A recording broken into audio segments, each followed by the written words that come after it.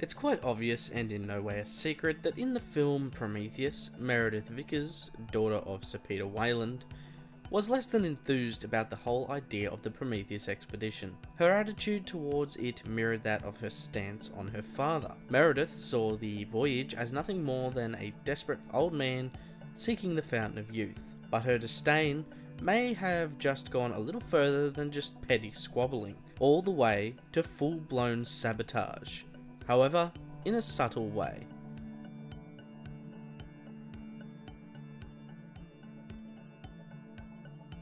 Sean Fifield was a geologist selected to be part of the crew of the Prometheus on its mission to LV-223, a mission that ultimately was Peter Wayland's personal voyage to meet the engineers and obtain from them an extension to his ever-fading lifespan. Whilst Fifield was part of the crew, he wasn't always going to be. It actually turns out that a separate man by the name of J. Eager, under serial number SG-6257, was supposed to originally be taking part in the mission, and only 4 days before the launch of the ship, for unknown reasons, he was replaced with Sean Fifield. While we don't know all that much about the other geologist, or the circumstances that resulted in the replacement of the ship's geologist, we do know that Vickers made the call. And on top of that, we know that the decision made by her placed a man with questionable mental and emotional integrity into a vital and very important role in the Prometheus expedition. It's quite possible that Vickers knew the specifics of Fifield's downfalls, as in his written work record, he was stated to be or have scored terribly on his mental and psychological and cognitive evaluations, as well as being described as an abrasive and at best difficult person to engage with by his previous co-workers. It's possible that Vickers replaced their previous geologist with Fifield, knowing that he would cause friction and trouble during the proceedings of the mission.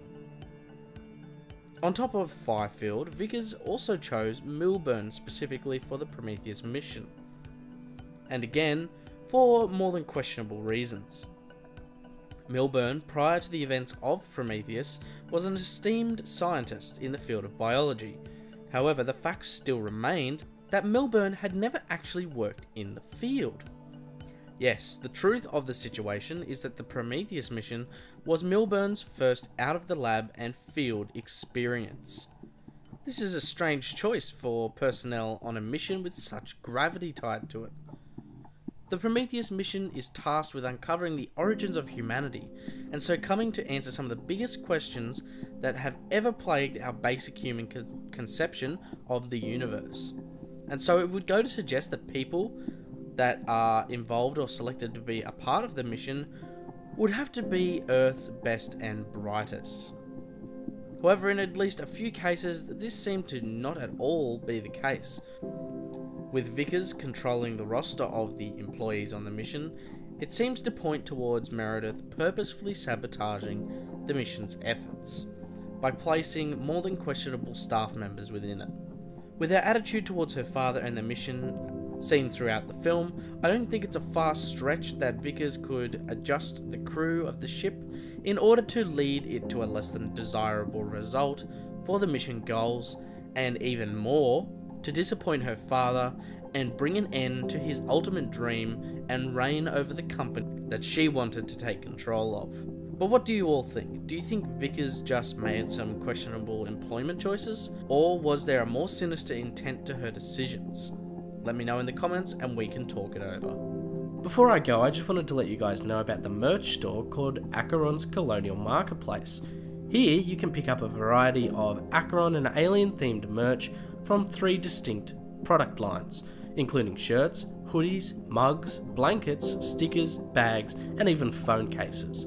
So if you want to support the channel and look good doing it, pick up some ACHERON merch.